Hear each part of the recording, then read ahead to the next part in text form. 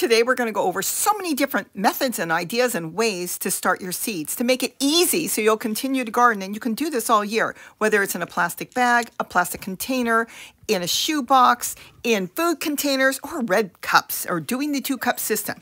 You pick what will work for you so you will garden all year, and you'll be able to start your seeds anywhere and then have them in the house and then move them outside to grow beautiful, wonderful, healthy plants for you and your family. And it's just so easy. Hi, it's Robbie from Southern California. Today I'm going to talk briefly about starting seeds because everybody's got their own method and I've got a lot of videos on it. You know how I use the 2-cup system. Why do I use that? And I've been doing this for years. I made a video on it. It's because you can sit this anywhere. There are no holes in this cup, but there are holes in this one. Let's see if we can look underneath. See the holes? And it's dripping now on the floor. What you want to do is start the seeds in the method that's going to work best for you. Everybody's going to have their own way of starting seeds because it depends on how much space you have. Now here, this is sitting on my kitchen window. So I've got them going in multiple fashions. So for years, I've come up with the plastic bag method to start my seeds. It gives me 100% planting. That means I know what seeds are alive. I plant them in their pots or directly outside, and I know what is coming up. This way I'm not waiting for seeds to come up that are no good. That is one method, but I've now switched over to the pencil box. It saves on plastic bags, and it's just easier for me because I can start multiple types of seeds in one box. I've got a whole video on that. But plastic bags still work. I start them, some of them, like squash, in a container. And you know how I do this in the pencil box, where once the seed starts to germinate, I move it outside where I want or put it in a cup or a flower pot. This has been a very easy way for me to do it. Now here is one way that I may or may not do again, but it's worked. These are a variety of tomatoes that are growing, all different types. So here's some tips when using a shoebox. You got the whole shoebox lid. I just took an envelope from junk mail and I made the lines there. I made the 4 boxes where I was doing my plants. Now, this is how I know what's in there because I've got a map. Now, be sure, see that little piece of green tape there? It's on the box as well, so you can match the lid. Otherwise, you'll turn your lid around, or the bottom of the shoebox, you won't remember which way is up and which way is down. It works perfect, and it's so easy to keep track of your seeds. They were started in, yes, cupcake wrappers, and what I do is with a spoon, I lift out the ones I want, and it works. It works really good. The only thing I should have done, which I didn't, was line it with tulle. Now, why would I line it with tulle? Because I can lift this up and then gently on a table separate the seeds that I want, that is the young plants, and then drop it back in the same container. They don't even know they got moved. It works fantastic. I've been doing that. A lot of you love it, you told me. And then the other way, of course, is just using food containers. These are 2 containers. I covered it with fabric to give it some looks. Same thing like the 2-cup system, but this one does not have holes.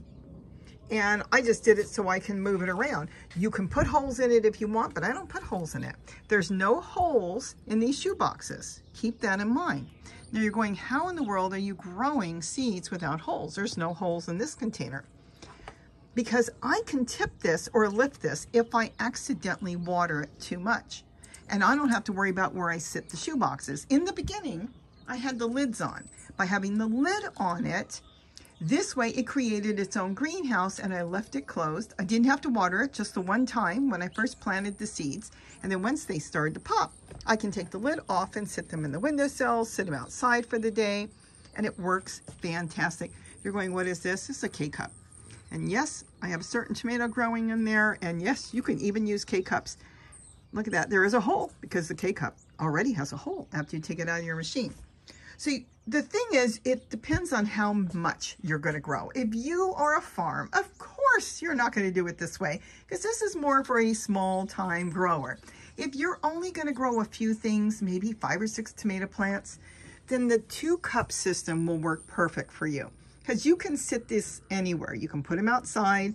You can put them on your balcony. You can put them on a deck. anywhere you want, and then bring them in at night if it's too cold. You can put them in those totes I make, you know, the mini greenhouses, and I do that too, and you can leave them out there if it's not freezing. If it's 40 or below, I would say it is way too cold to leave outside. That's why you have to decide what will work for you, what method is going to be great for you. I happen to really like the tool the best because this is the easiest thing. Let's see if we can do this one-handed. I can lift this up and let's see, without damaging my special peppers growing in here.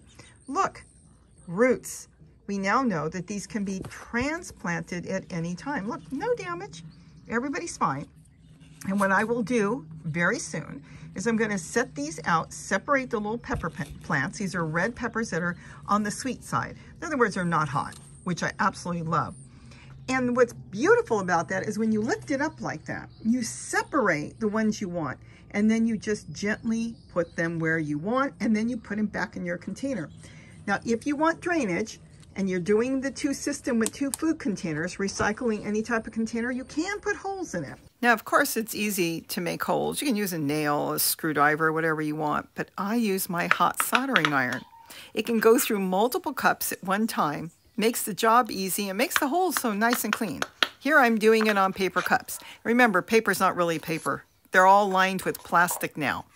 But look how quickly you can get all those done instead of sitting there trying to make holes. You can make as many or as few as you want. And with plastic, it's the easiest thing. Yes, you can use a hot knitting needle or some sort of hot nail over a burner. You can heat it up. This is so quick and easy. And look how nice the holes are. Now you've got your 2-cup system. No holes on that one, holes on this one, and nothing is going to drip. Can't get easier than that. Plus, the bottom's going to retain some water for your seedlings. So it's a win situation. But because of the way I have it set up, I don't need to. If I, like I said, accidentally overwater it, just lift it up, tip the water out, and put it back. So you step back and think what will work for you. If you've got a big greenhouse, you don't need to do it this way. You can put it in your little flats, and you can start them that way, or your containers, whatever way is going to work for you. You want to make your gardening easy.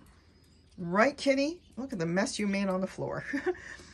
And then you will continue to garden. That's the whole idea of all this. So look at it and decide. Yes, I've got a big mess on the floor. Look at that. It's the plants. They were dripping out. So we're going to clean the floor. Kitty wants the floor cleaned. So make sure that you plant in what will work for you. Decide how many you want to grow. Like here, you're gonna have to move for a minute, Kitty. I've got some rosy finch tomatoes growing in here. And on this side, I just planted some chives. Now I'm waiting for them to come up, and I have them separated so I know. Now I've already removed some of these. They're actually here. And another one is already growing on my deck outside. So since I had removed them, I just went ahead and put in something else. Same thing in here. I decided to put in a squash. Look at this. I have a zucchini here and another one coming up there. Can you see that? It's just poking out. The point is, I'm multitasking in these containers. Don't worry if a little bit of the roots break off, because when these plants are young, they are very, very anxious to grow. And so a little bit of damage will not hurt them. This is why you can move them so easily now. You want to make sure you don't damage the top leaves, but don't worry a little bit on the root. I've actually had lettuce removed where almost all the roots got broken off because I was growing it outside in a flower pot. I'll show you how I grow those, or in a container, and they still grow because they're young and they're vigorous and they want to grow. So think about in what method will work for you. If you're going to keep them in the house, you definitely want to go into a 2-cup system because you can put them anywhere and you never have to worry about water stains, because that is a big thing. So a lot of us put our seedlings in south-facing windows, and sometimes you don't have one, or it's not that bright, or it's shaded. Let me give you a hint on how to get some of your seedlings that you already transplanted into cups growing with a little extra sunlight. Take some aluminum foil and cut it into a circle. Then fold it as you see here and cut the center out. Now you will have to make one more slit in the aluminum foil, and once you do that, you just put it around your plant. You will see immediately as the baby seedling is growing, if it's just going by the sun outside, you know, the rays coming through, even if it's reflective light, it will add a lot more light to your little seedling as it's in the house sitting on your windowsill. And if you compare them, look at the other one without it. You will see the difference between the lights, kind of like how I use Mardi Gras beads, but you can use it simple aluminum foil to add a little extra light for your seedling as it's starting to grow. So I hope I've given you some tips and tricks on how to get your seeds started. And keep in mind, you can do this all year. So even later in the spring, later in the summer, you can still be starting seeds in whatever method that you felt comfortable using and what worked perfect for you. With that, have a wonderful day. And don't forget to eat what you grow. Bye-bye. I am so excited. So I've got a zucchini there, one there. We'll see. I put one in each corner to make sure I got a lot of use out of this. What is interesting is not one pansy came up. Not one. Bachelor buttons came up. My zinnias came up. My marigolds came up. And they're still coming up. But no pansies. I'm wondering, I've tried them twice, if those seeds were no good that I bought. All in all, I am still very happy with the great success on all these. And it makes it so easy. Just because we were doing in the kitchen a video, she's decided she still gets paid. Okay.